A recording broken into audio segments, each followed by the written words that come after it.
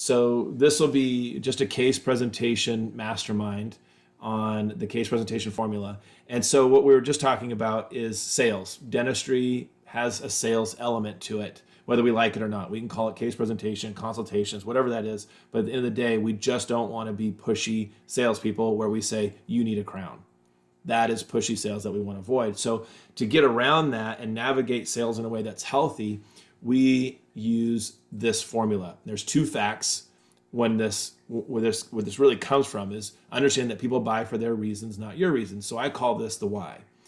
And when you do your emotional SWOT, right? You're familiar with that? Yeah. You go, tell me what you like, describe what you don't like, explain to me what it would look and feel like if it were ideal for you. And then right after that, there's this question that I came up with in 2007 with the guys. It was, why is that so important to you? Hmm. We don't say how would that make you feel or would that make, it's why is that so important to you? That Okay. question has to be asked specifically that way. And so that's why I call it the why. You may call it dominant buying motive. Right. Okay. Same thing. All right. So people Okay. buy for their reasons, a reason why, right? It all makes sense. People buy for their reasons, not your reasons. So Right. before you can ever present treatment, you have to have understood what that is. Okay. Right. All right. So let's see. Number two reason people don't buy a solution or treatment to a problem they don't perceive to have the condition. Right. So what that means is when we're doing our exam, we're doing overhear psychology, that patient has to hear the condition over and over and over again, Right. and the consequence to that. Has it started to hurt you yet? Oh, that's Right. great. We're catching it in time. Those sorts of things. Okay, so we don't just walk into the patient and say you need a crown. That's what this is talking Right. about. This is the 95-5 rule. So 95% of the time we're focused on the condition and consequences, only 5% treatment. That's why the lines moved way over that way, right? Yep. So that we don't ever get in a place where we're just putting treatment in front of it. Oh, you look in their mouth quietly and going, okay, you need a crown. That's not going to work. Yeah. What we do is we're talking to the assistant over and over and over again about conditions we see so that the patient can hear it and understand it. We don't use dental jargon, limiting terms that are like, MOD amalgam with defective margins. Let's put a buildup and crown on that tooth. The only thing Right. they hear out of that is crown, and then they just hear dollar signs and it messes the whole thing up. They're not focused on the Right. problem. Okay. So this would be where you do condition focused. And then when we get in the case presentation formula, I never talk about the 5% until the patient gives me permission to do so. So I'll show you what that formula looks like. Let me just skip through this one. Don't cross the line. So what this is talking about is don't cross this line right here, this treatment line. Don't talk about treatment until the patient says, yes, I believe I have a problem, and yes, I want a solution. Okay, so don't Okay. cross that line from 95% to 5%. So if you think about how much am I talking about treatment versus how much am I talking about conditions and consequences, it should be Yep. a vast, just a huge exaggeration to be focused on Yep. condition. So this is that formula. And like I said, we wrote this way back when we were redoing the level 2 program. And so we take that why and we start with that. If people buy for their reasons, not your reasons, then we should start with that. Right. So when it's in quotes why, what we're talking about is using the word important. Okay. And so I say, I know it's important to you to have peace of mind. You don't want to end up losing your teeth like your grandfather did. I know it's Right. important to you to have a great job interview coming up. I know it's important if you have that confidence in your smile. Whatever that is, their why, we're going to place that in front of the conditions that are blocking them from achieving that. Okay. Okay. Now, and I'm going to show you the other handout here in just a second. The condition, we use the word concerned. So I'm concerned about the gum disease, the decay, the fractures, the missing teeth, lay those out. Hmm. So the word is concerned.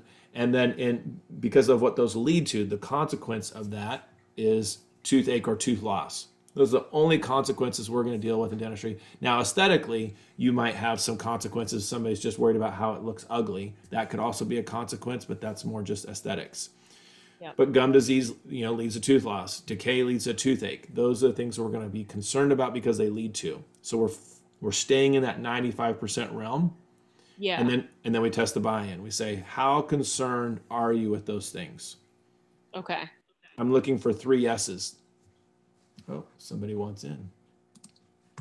I think Brett's So joining us. still not even like talking about any treatment whatsoever. I've not brought up treatment. Why, condition, consequences, and Yep. reiterating why is it worth it?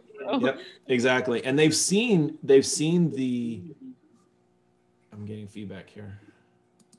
Brett might be listening in two places. I'm not sure. Brett, are you there? Yeah, I got on my phone, but maybe I should hang up. Yeah, the phone's great. Get rid of the other one. If you know what, just then mute. I can't Mute the computer. Oh maybe. yeah. Okay. Yep. Yeah. So yeah, Kelsey, you're exactly right. It's not talking about treatment until it's time. Now they've already seen the X-rays, they've seen the intraoral photos, they've heard in the overhear psychology's condition. So I'm really summing it up. But I've never brought up whitening. I've never brought up veneers. I've never brought up crown. I've never brought up implant. Any of those things. So I go, you said this was important to you. This was what the concern was because it leads to this problem. And then I'm looking for 3 S's. I say, how concerned are you with those things?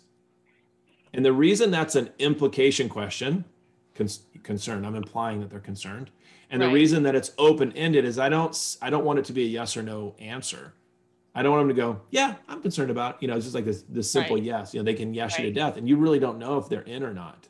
No, right. Some people you can't read. They're like, and you just think, oh man, if they're not, you like watch, working up front, you watch them walk out the door and you go, they're not coming back. Yeah, that they scheduled. Yeah, they said they were going to pay. They scheduled and everything. You go, I just don't feel it. So it eliminates that as well, and you get a real gauge on where the patient is. So how concerned are you with these things that we discovered today? Yeah, I'm really concerned. That's the first one, and then I say, would it make sense for us to talk about a plan on how we can take care of these things? Yes, that's my second yes. Now I'm moving across that line I was talking about. Now I'm moving into the 5%. Okay. So now they say, yeah, I'm concerned. Yeah, I want to solve it. Okay. So here's the treatment plan. And you can see I use Ted's trust curve in this. Yeah. So don't violate the trust curve, meaning I would never go, this would be violation of trust curve. I would say, well, I know you're concerned about, I know it's important for you to have peace of mind. I'm concerned about the fractures in the back teeth because that could cause you to break those teeth, lose them, massive toothaches, whatever it might be. And so my recommendation is for you to go ahead and do 4 crowns on the right side, 4 crowns on the left side. Why don't you go up front and see Betsy and she'll get you scheduled.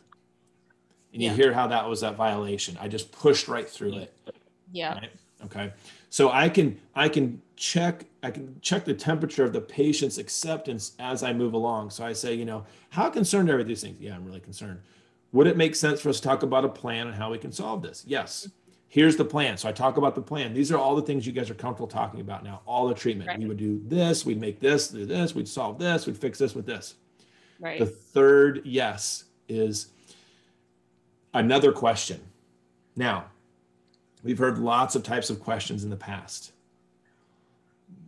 I have my own version of that question, and you guys probably have your own version. Things that I'm not comfortable with, but I will review are, would you like to get this done right away? Would you like to get that scheduled now?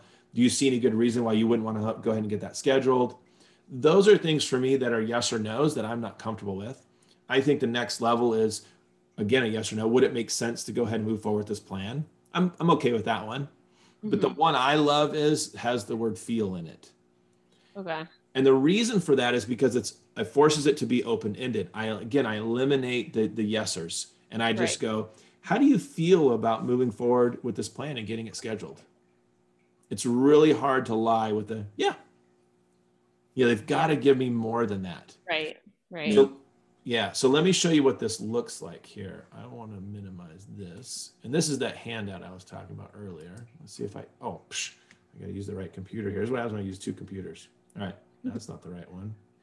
Let's see, here it is. All right, this is the case presentation formula handout. I think I emailed this out. If not, I can send this to you.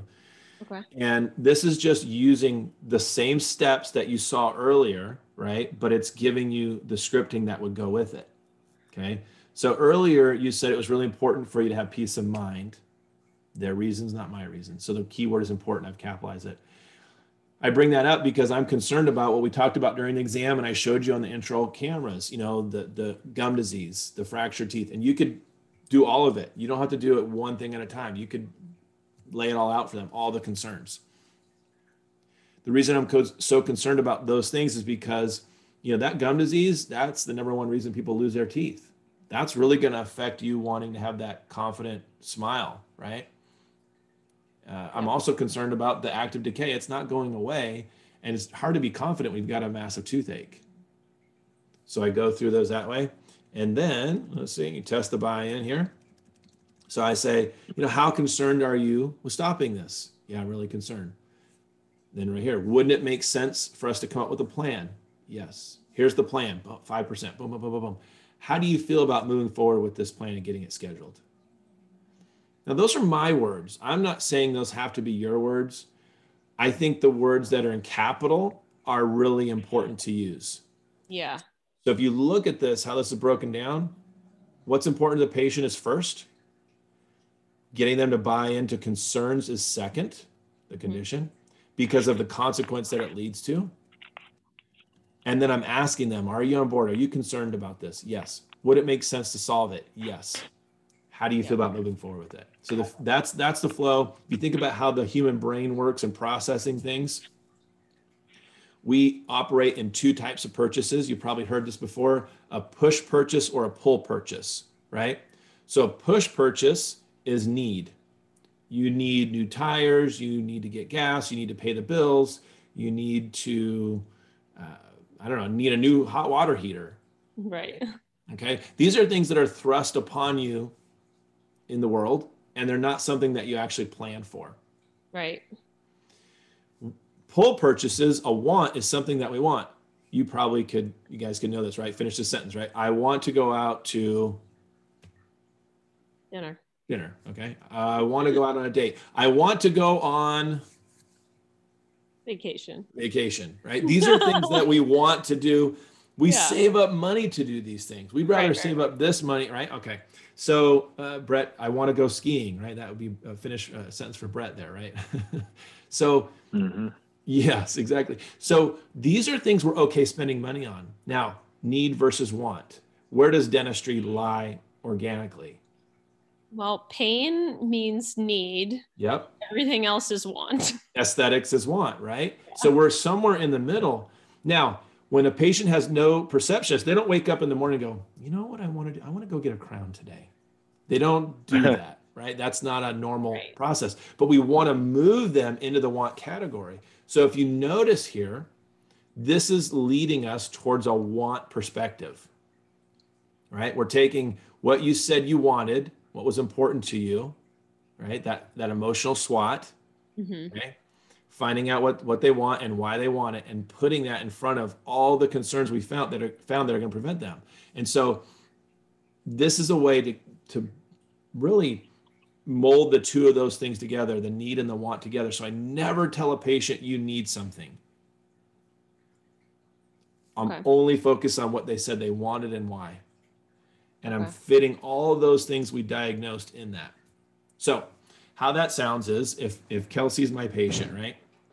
And earlier in the SWOT, you said that you wanted your teeth were healthy. In your mind, your teeth were healthy and you just wanted to keep it that way. And I said to you, Kelsey, why, and this is really you, right? I said, why is it important for you to maintain that health? What would you have said? To keep my teeth my whole life.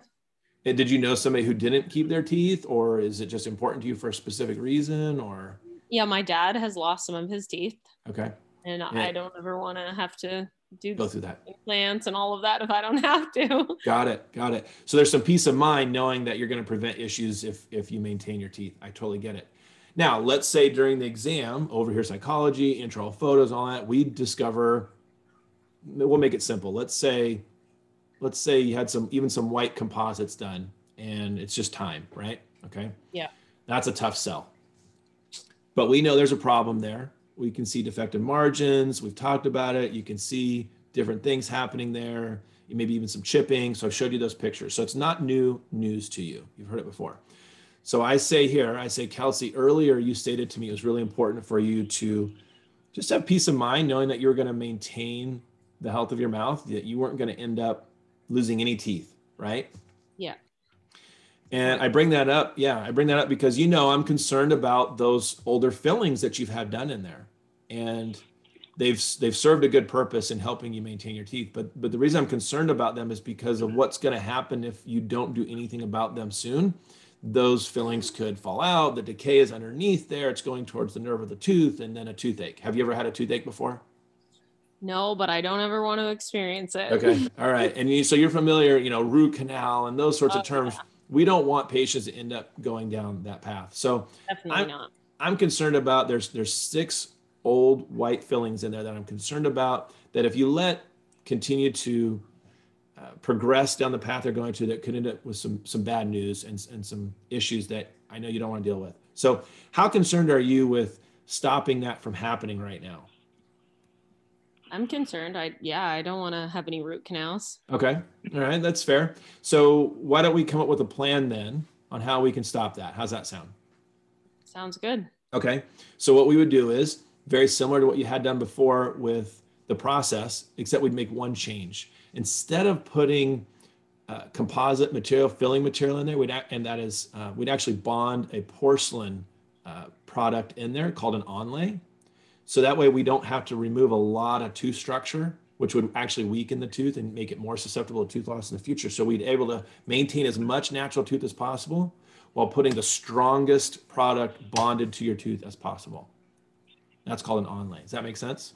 Yeah, that sounds good. It's actually more precise than doing a crown. It's very similar to doing a crown. It takes a lot of experience and a specific skill set to do it just as well as a crown, but yet saves you tooth structure. So it's right in that same category, but yet a better decision for you. That sounds great. Health wise. Okay, great. So how do you feel about moving forward with this plan then? I feel like we should probably get it taken care of. Okay. All right.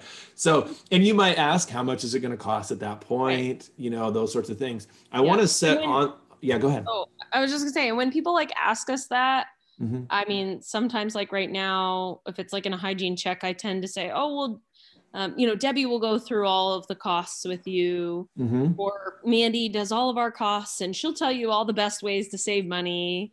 I'll say stuff like that, but do you feel like Mhm. getting into it with the cost with them more, like from the doctor, is good or bad, or it doesn't matter? Well, let's talk about this some more. Brett, what do you say?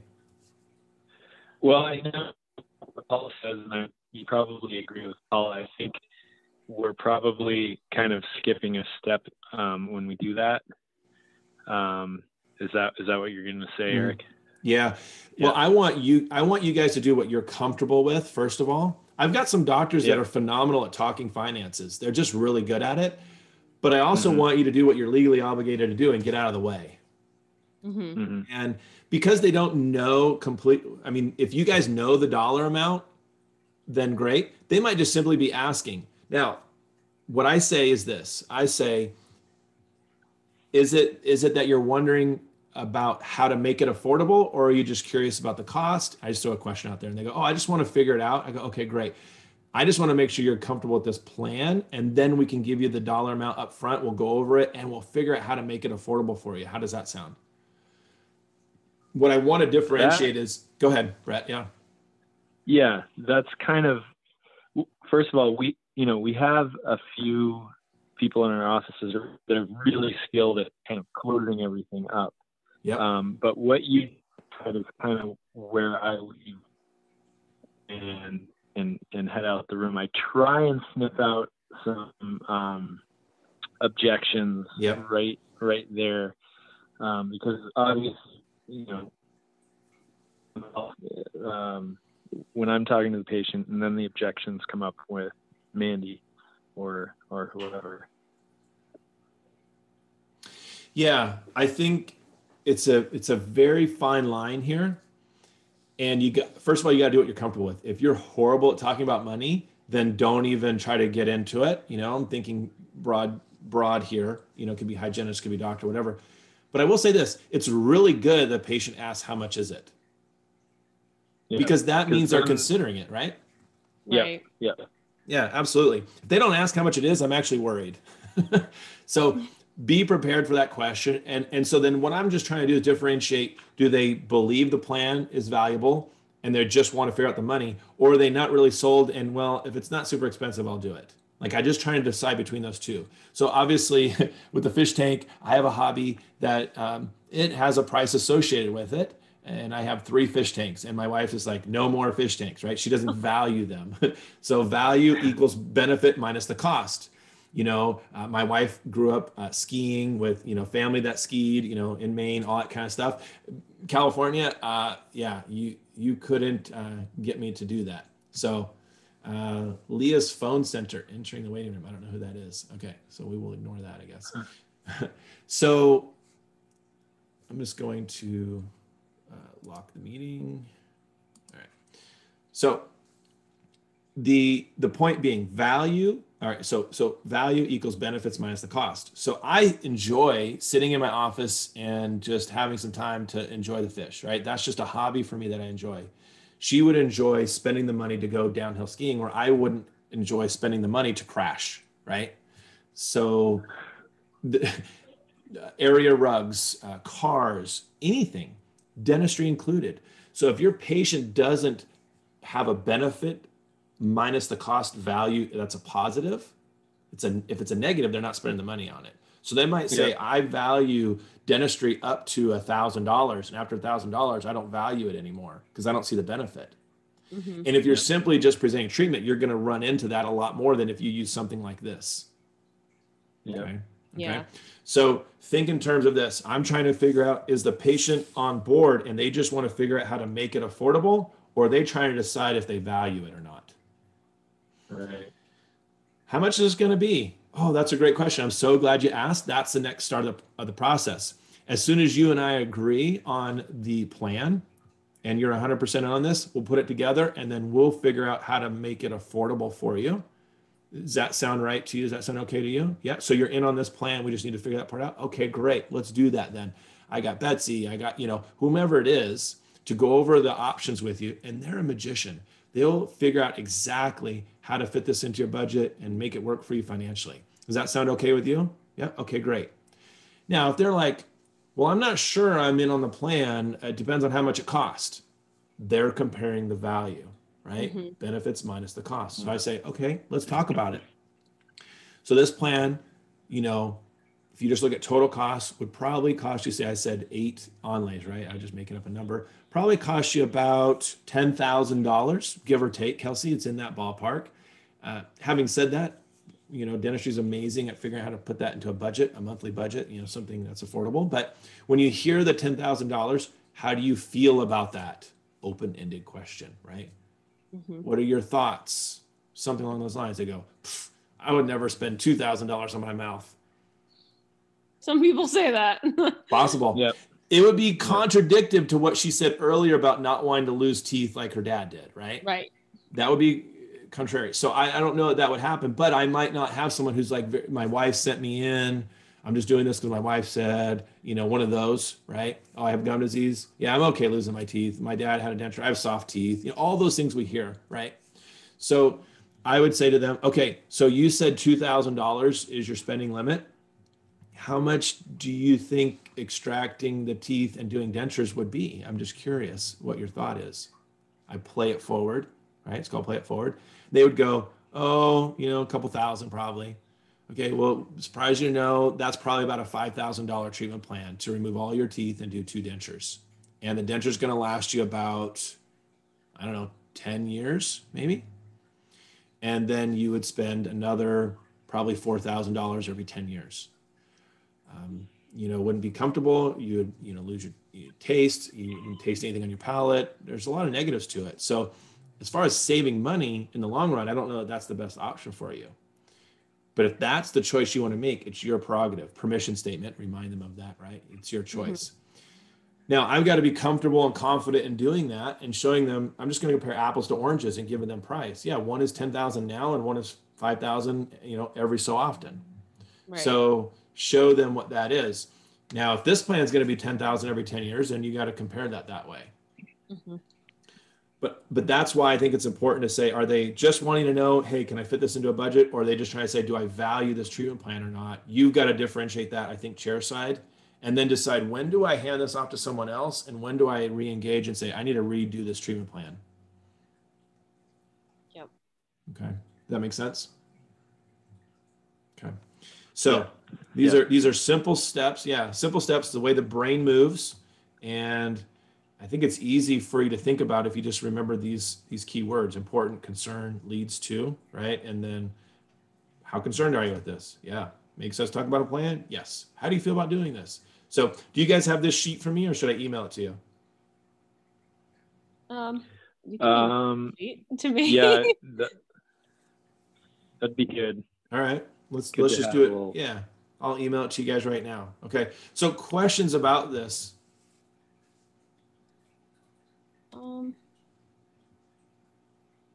Questions always just are, the questions are dynamic, you know. It's like, it's always when you get into the situation.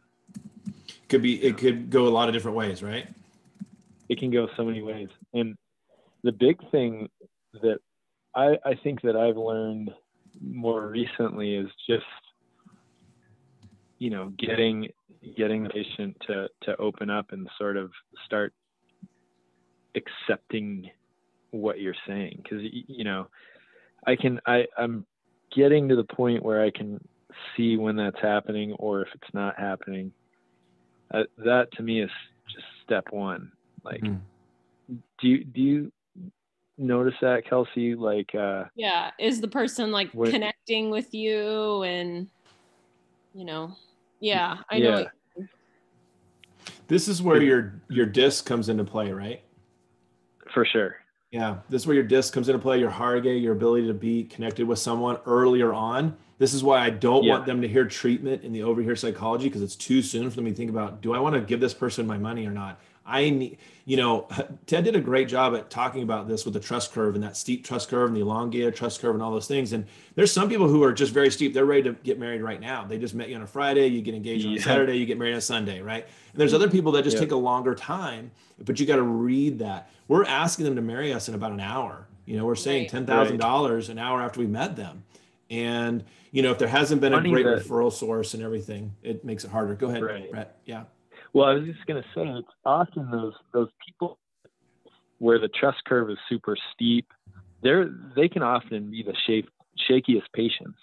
And then the ones with the more graduated trust curve, they tend to be a little bit more challenging up front, but once you got them, they're like rock solid. Yeah, for sure.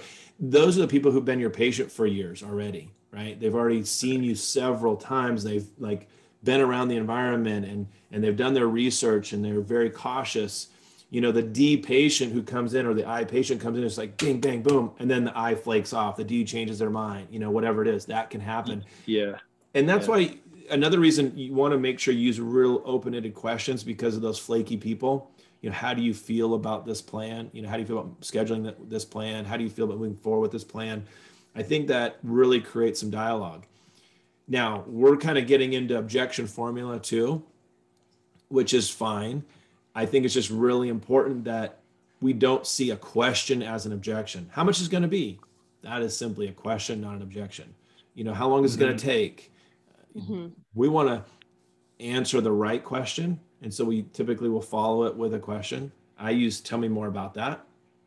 So somebody says, well, how much is it going to be? Well, tell me more about what you're thinking. Are you thinking about just trying to fit in your budget? Or are you thinking about like, is this, you know, what you want to do, this plan? Or tell me where you're at. Just throw something out there.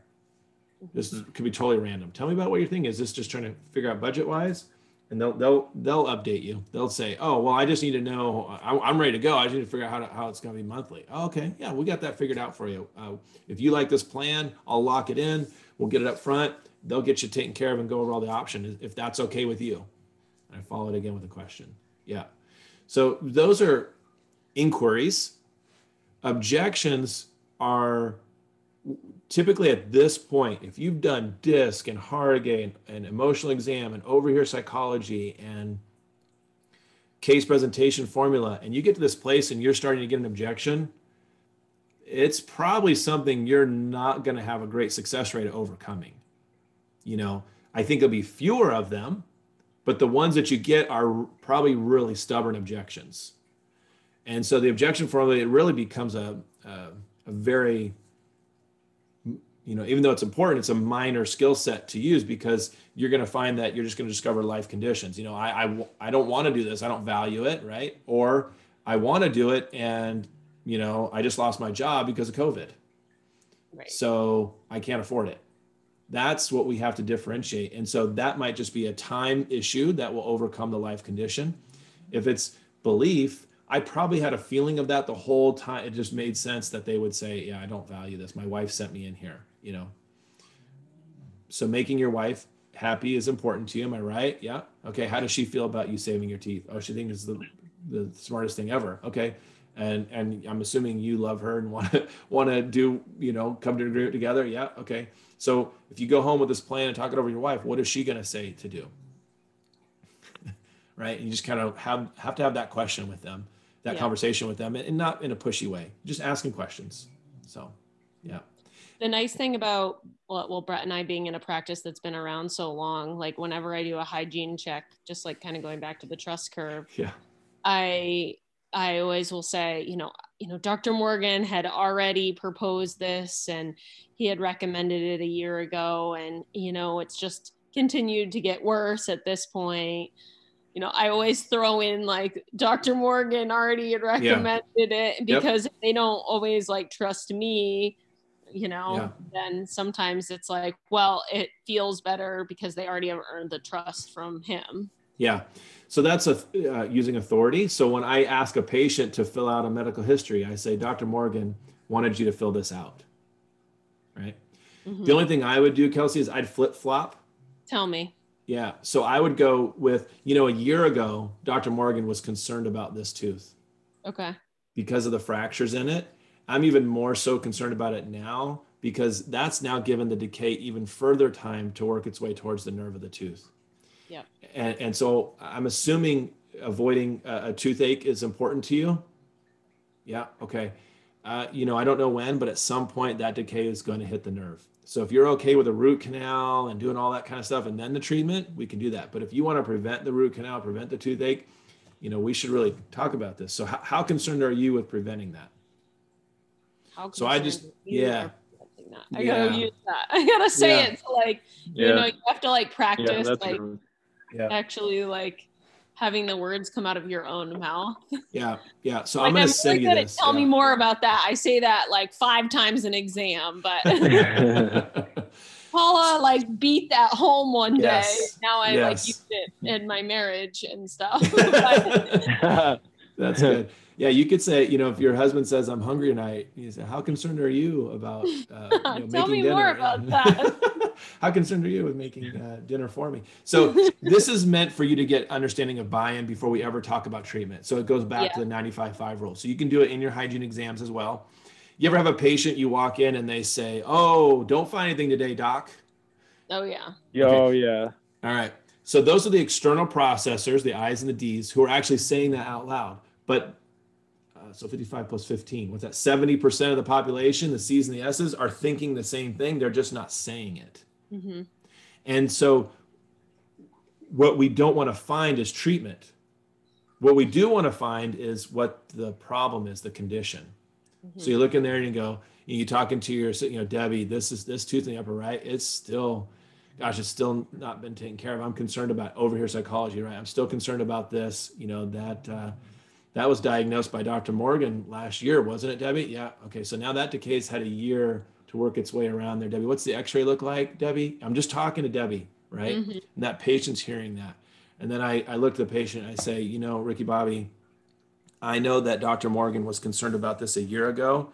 I'm even more so concerned about it now, because it's like having in this case, maybe a nail in a tire with a slow leak. It's not going to get better on its own. It's just allowing more things. And the flatter it gets, the more air that releases, the more dangerous it is for a blowout.